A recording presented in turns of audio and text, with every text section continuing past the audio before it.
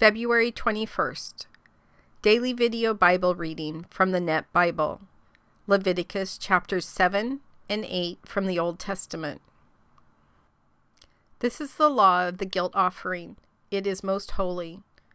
In the place where they slaughtered the burnt offering, they must slaughter the guilt offering, and the officiating priest must splash the blood against the altar sides.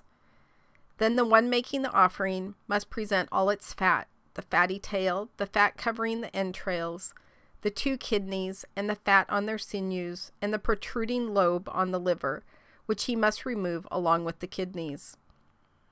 Then the priest must offer them up in smoke on the altar as a gift to the Lord. It is a guilt offering. Any male among the priests may eat it. It must be eaten in a holy place. It is most holy. The law is the same for the sin offering and the guilt offering. It belongs to the priest who makes atonement with it.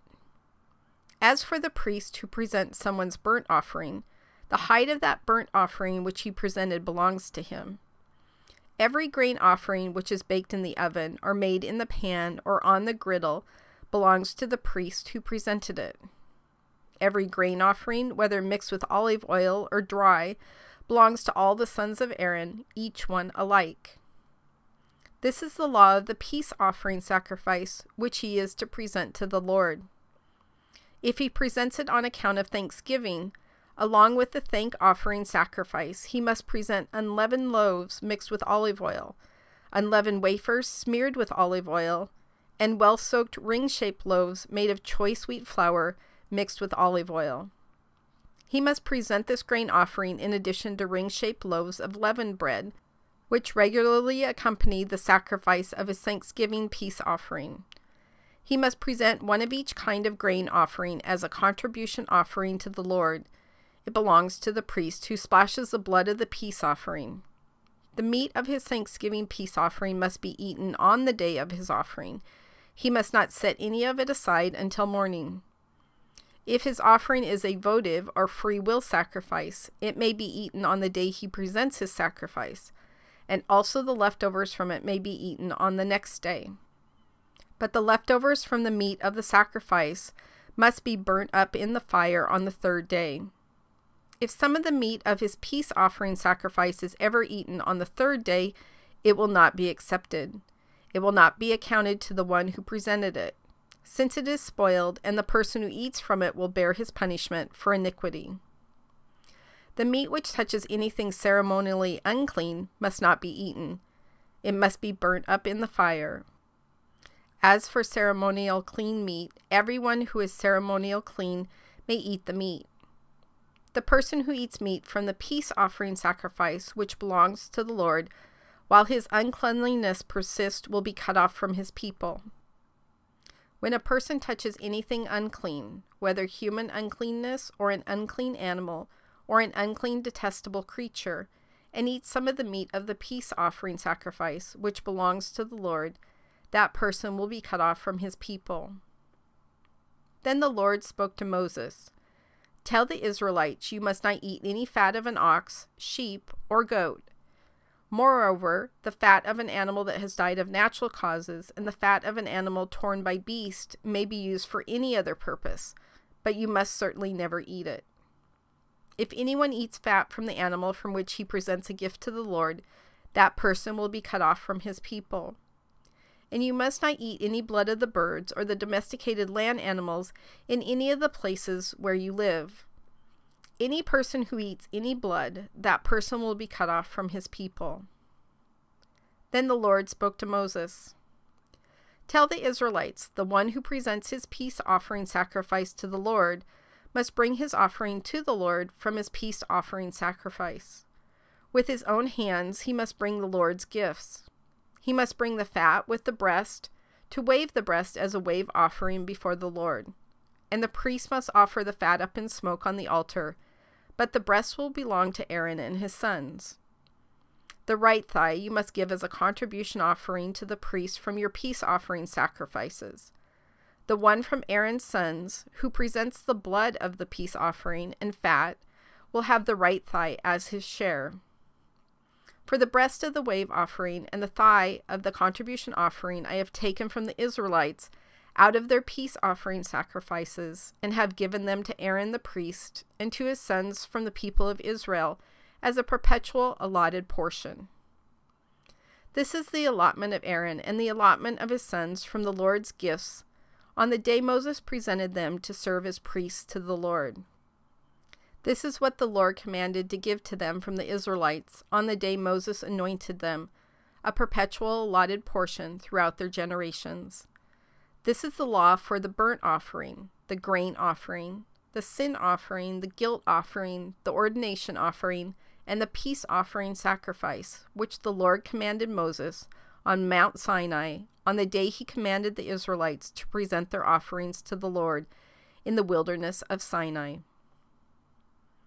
Then the Lord spoke to Moses, "Take Aaron and his sons with him, and the garments, the anointing oil, the sin offering bowl, the 2 rams, and the basket of unleavened bread, and assemble the whole congregation at the entrance of the meeting tent." So Moses did just as the Lord commanded him, and the congregation assembled at the entrance of the meeting tent. Then Moses said to the congregation, "This is what the Lord has commanded to be done." So Moses brought Aaron and his sons forward and washed them with water. Then he put the tunic on Aaron, wrapped the sash around him, and clothed him with the robe. Next he put the ephod on him, and placed on him the decorated band of the ephod, and fastened the ephod closely to him with the band. He then set the breastpiece on him, and put the Urim and the Thummim into the breastpiece. Finally he set the turban on his head, and attached the gold plate, the holy diadem, to the front of the turban, just as the Lord had commanded Moses. Then Moses took the anointing oil and anointed the tabernacle and everything in it, and so consecrated them. Next he sprinkled some of it on the altar 7 times, and so anointed the altar, all its vessels, and the wash basin and its stand to consecrate them. He then poured some of the anointing oil on the head of Aaron, and anointed him to consecrate him. Moses also brought forward Aaron's sons, clothed them with tunics, wrapped sashes around them, and wrapped headbands on them, just as the Lord had commanded Moses. Then he brought near the sin offering bowl, and Aaron and his sons laid their hands on the head of the sin offering bowl, and he slaughtered it.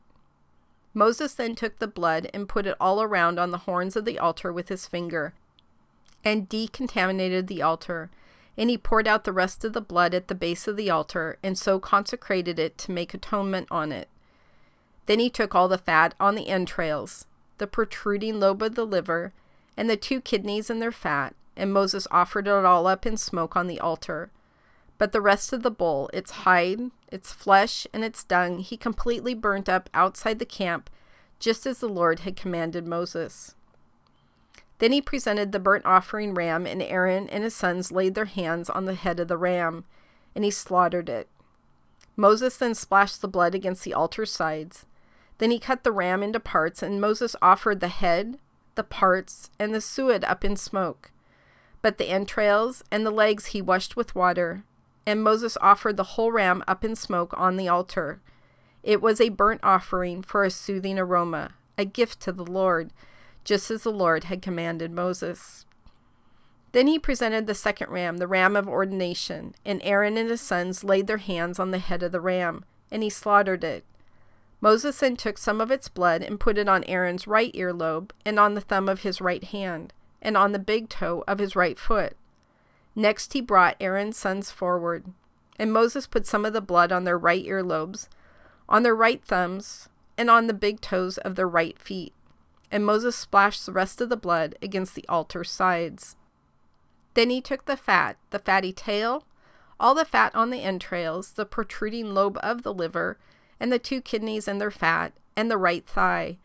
And from the basket of unleavened bread that was before the Lord, he took 1 unleavened loaf, 1 loaf of bread mixed with olive oil, and 1 wafer, and placed them on the fat parts and on the right thigh. He then put all of them on the palms of Aaron and his sons, who waved them as a wave offering before the Lord. Moses then took them from their palms and offered them up in smoke on the altar, on top of the burnt offering. They were an ordination offering for a soothing aroma. It was a gift to the Lord. Finally Moses took the breast and waved it as a wave offering before the Lord, from the ram of ordination. It was Moses' share, just as the Lord had commanded Moses. Then Moses took some of the anointing oil and some of the blood which was on the altar, and sprinkled it on Aaron and his garments, and on his sons and his sons' garments with him. So he consecrated Aaron, his garments, and his sons garments with him. Then Moses said to Aaron and his sons, "Boil the meat at the entrance of the meeting tent, and there you are to eat it, and the bread which is in the ordination offering basket, just as I have commanded," saying Aaron and his sons are to eat it. But the remainder of the meat and the bread you must burn with fire. And you must not go out from the entrance of the meeting tent for 7 days, until the day when your days of ordination are completed, because you must be ordained over a 7-day period. What has been done on this day the Lord has commanded to be done to make atonement for you. You must reside at the entrance of the meeting tent day and night for 7 days, and keep the charge of the Lord so that you will not die, for this is what I have been commanded. So Aaron and his sons did all the things the Lord had commanded through Moses.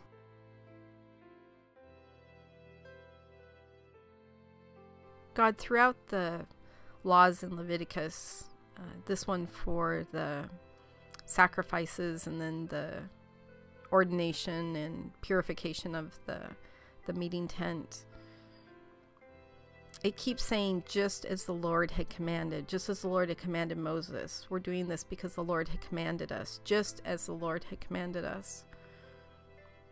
And every time I read one of those phrases, just as the Lord had commanded us, I think about all the things in my life that you command me to do. Somebody asked me recently about how I seem to be able to hear you so clearly. And it's interesting because I can hear you so much clearer now because I'm not fighting for control over hearing you.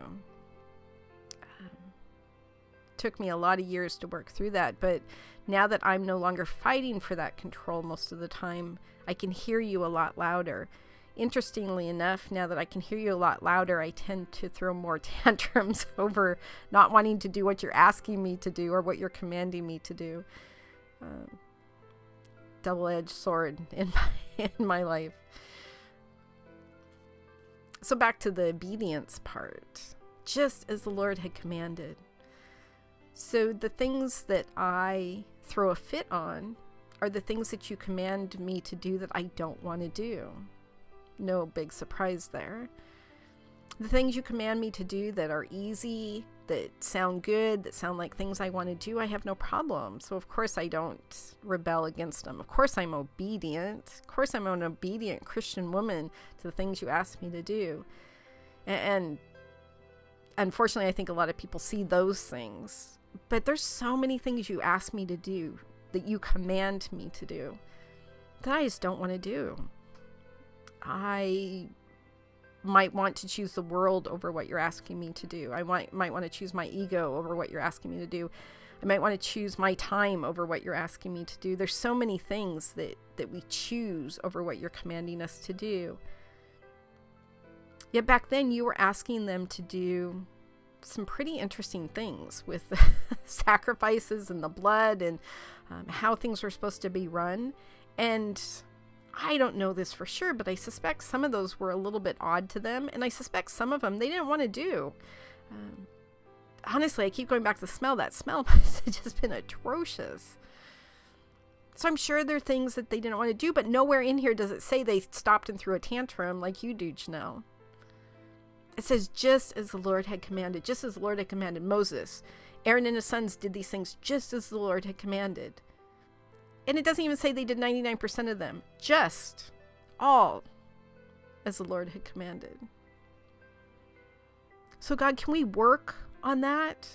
Well, you don't have to. I need to. Can you help me work on that? I want to be that person who's just as the Lord commanded me to do. I don't want me to come first. I don't want the world to come first. I don't want my ego to come first. I want your commands to come first. And I want my life to be lived just as you have commanded my life to be lived. I do desire that. So all the things that are holding me back, all of the selfishness that's still in my heart, please work on showing me that. Please work on showing me how I can remove those things. Please give me strength when I don't want to do it anymore, when I don't want to do the hard work anymore. Obedience is not obedience if it's only for the things I want to do, God.